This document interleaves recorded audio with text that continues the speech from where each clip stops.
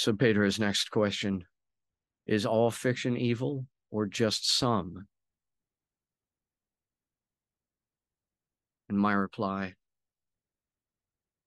the potential for evil exists within the realm of fiction disproportionately to the amount of potential for evil that exists in reality.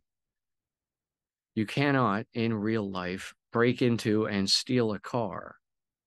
In the video game world of Grand Theft Auto, the role of the character is car thief. In both realms, there are consequences for such an action.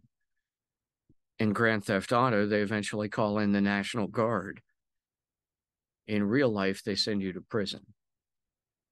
However, the fact that the video game realm is fiction means that no real-world consequences occur at all for one's actions.